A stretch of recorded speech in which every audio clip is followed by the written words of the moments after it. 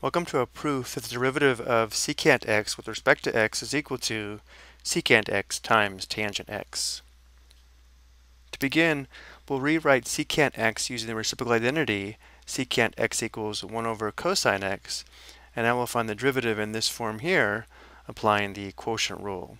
And the quotient rule is given below for reference. So the derivative of 1 over cosine x with respect to x is equal to, starting with the numerator, we have the denominator, which is cosine x, and then times the derivative of the numerator, which should be the derivative of 1, and then minus the numerator, which is 1, times the derivative of the denominator, which would be the derivative of cosine x. All this is divided by the denominator squared, which would be cosine x squared.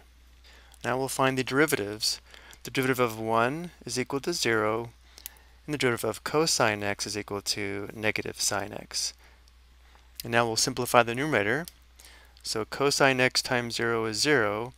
So then we have negative 1 times negative sine x, which is equal to positive sine x. And we can rewrite the denominator as cosine squared x. Now we'll write this fraction as a product of two fractions. We'll write this as 1 over cosine x times sine x over cosine x. Notice how this product is still sine x divided by cosine squared x, but 1 over cosine x is equal to secant x, and sine x divided by cosine x is equal to tangent x. And we have our proof.